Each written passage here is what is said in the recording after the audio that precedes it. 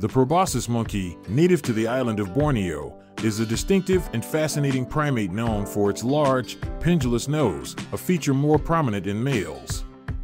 These reddish-brown monkeys are adept swimmers, with partially webbed feet aiding them in crossing rivers and mangroves in their swampy forest habitats.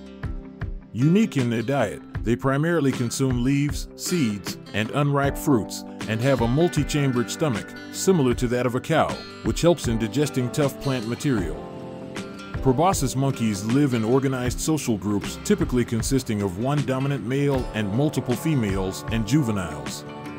Notably, their nose plays a role in mating, with larger noses correlating with dominance and attractiveness to females. Sadly, they are an endangered species, primarily due to habitat loss and human activities.